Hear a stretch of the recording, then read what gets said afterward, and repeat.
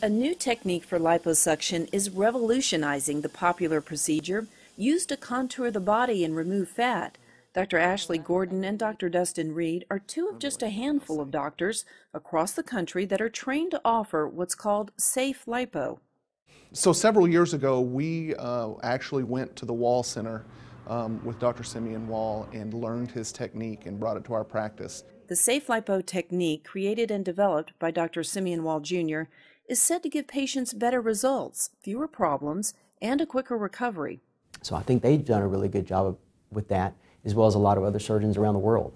SAFE is an acronym for separation, aspiration, fat equalization. This is what makes SAFELipo different from any other liposuction technique. The separation is done with something called power-assisted liposuction, which is a device that the cannula that you're going to use to suction actually vibrates.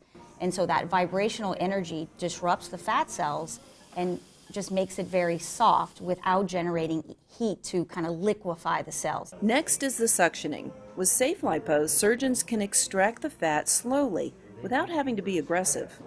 Then fat equalization. This gives patients a smooth, natural appearance without divots or irregularities. The results are exceptional, and they will not be the same as what you get somewhere else. I feel like it's not just liposuction, like it really is contouring. And by using that technique and using these special cannulas that we use, we really get great skin contraction without any heat. And so, we say it's like shrink wrap, like we see it in the thighs, like the entire thigh gets smaller, not just the saddlebag.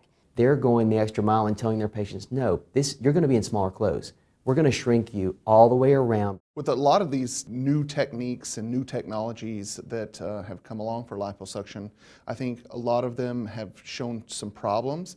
I think a lot of them have some promise. The problem is that the marketing has far outpaced the science. Dr. Reed and Gordon stress that educating the patient is critical. You want to get liposuction right the first time. Non-plastic surgeons are performing liposuction, and there's even specialty clinics that are opening up aimed specifically at liposuction patients. In fact, any doctor with a medical license can legally perform liposuction, but without experience and training, the results might not be what you bargained for.